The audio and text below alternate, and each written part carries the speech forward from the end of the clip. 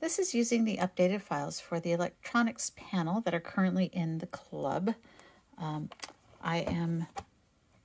have the RA8875 board in here, the LCD screen, and I have an Arduino Nano with the screw breakouts, so I can screw in my pins instead of having to poke them in through the top.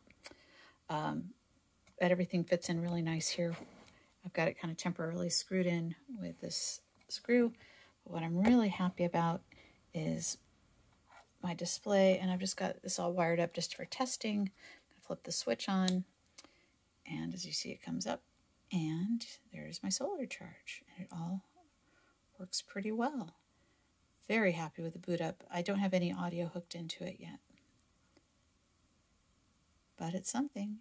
And you're going to see the solar charge level go down because it's supposed to be hooked into a battery through a voltage divider, and it reads the battery level. So I don't have that hooked in right now. So right now I have no solar charge.